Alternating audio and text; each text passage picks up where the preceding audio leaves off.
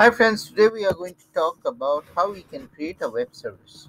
Okay, so first I will create a web service first.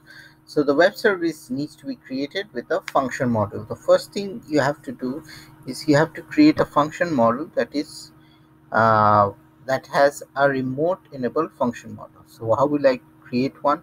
So first I'll go to SEAT. Okay, first I'll go and create a function group. Okay, so I'll create a new function group. Okay, so here you can see function group, and I'll say yes, and I'll say for mm, test for suppose company code. Okay, so I want the function group and the function module to return all the company code list. So what I'm going to do, I'll just make it local object. Okay, and here I'll right click on it. I'll click function model. Okay, so here I'll put another name, the same name. So set this, and I'll put test for company codes. Okay, now once we have done this, so we have created this function model. Now I'll give a parameter. So suppose I put flag, and I'll put type, and I'll put char1. Okay, and here will be putting in attributes remote enable function model. Okay, and in the tables portion I'll put company, and it would be like, and it would be D001. Okay, so that's it. And now if I try to activate it, it says see in RFC modules only parameters with pass by value are allowed. This is very important.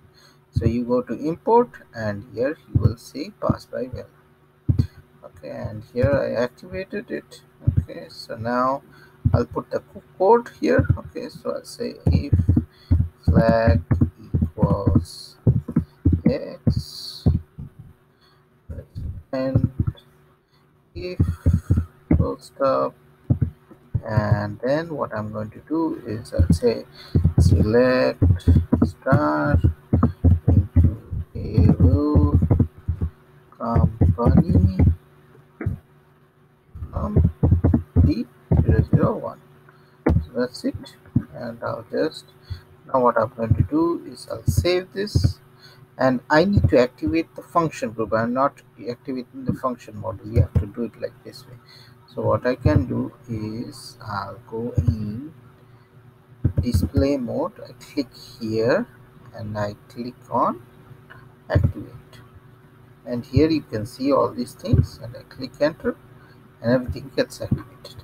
So now I'll just test it how it works. Okay, so I'll say yes, that's fine, and we'll put X. Okay, the moment I put X, and here you can see all my entries are there. So now what I'm going to do is I'm going to create a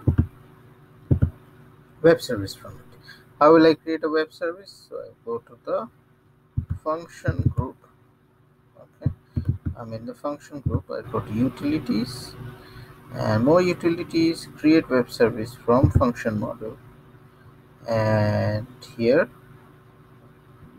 I'll just minimize this, and I'll put ZST 11 comp. So let's test company code. Okay, and I click continue, and I'll say click continue. The next one I'll just select the transport. I'll create a local object. If you want, you can create a transport.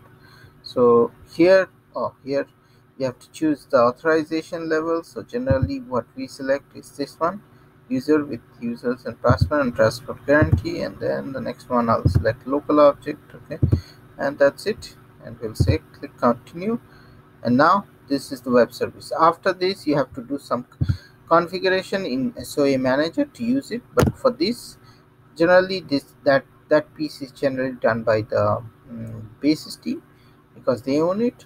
But here, so once you give this web definition, they will create the web service, and then That's it. It's pretty easy.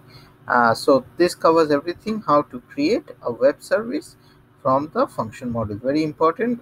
Any web service that uses a function module needs to be RFC enabled. That's it. Stay tuned to my SAP channel, and happy SAP learning, and have a great day.